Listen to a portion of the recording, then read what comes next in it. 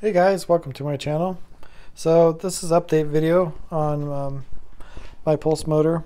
I decided to make it just repulsion. So those of you who haven't seen this before, there's quite a few other videos before this you should check out as well.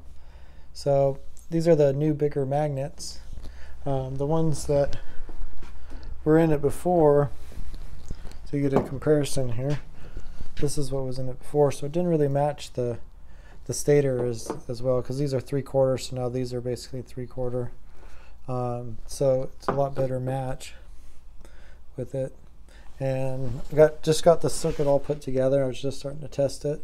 So we got all 3 phases with the opto timing, and then we have the speed control.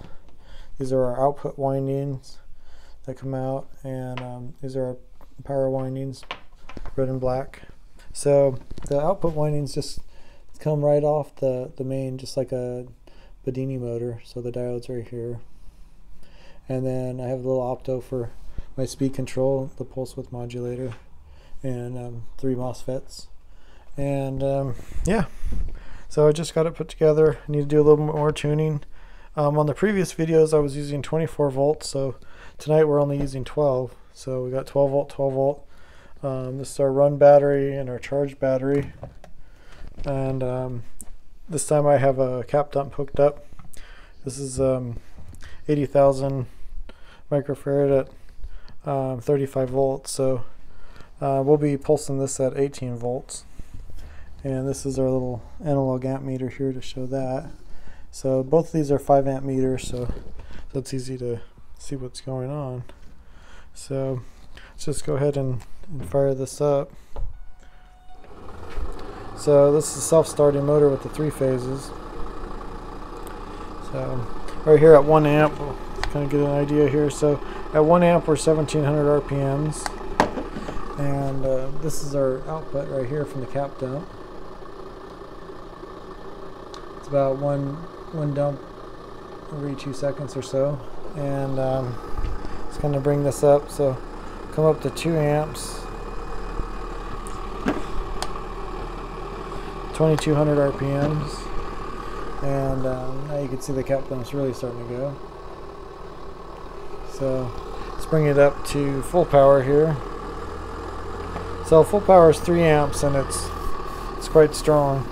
You could get it about 5 with a pretty good load, and our output's still really good. It's even faster now. So as I slow down the motor, see it starts even going even faster. Yeah, pretty neat. So I'm going to be doing some more videos on this. This is just a little sneak peek on putting it together. I also made this little stand for it because it needed something to hold it up. So this right here, just welded this together as a little holder there. Makes it nice and stable, and some felt pads on the bottom. But yeah, all in all, it's coming out really nice. Quite a bit of power return, good RPM and torque. Could see what it was at 3 amps.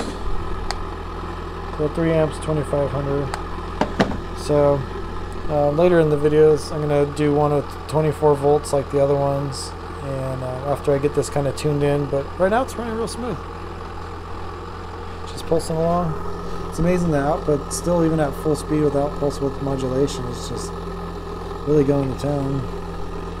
So 3 amps, and then this is our return. So pretty neat. So thanks for watching, guys.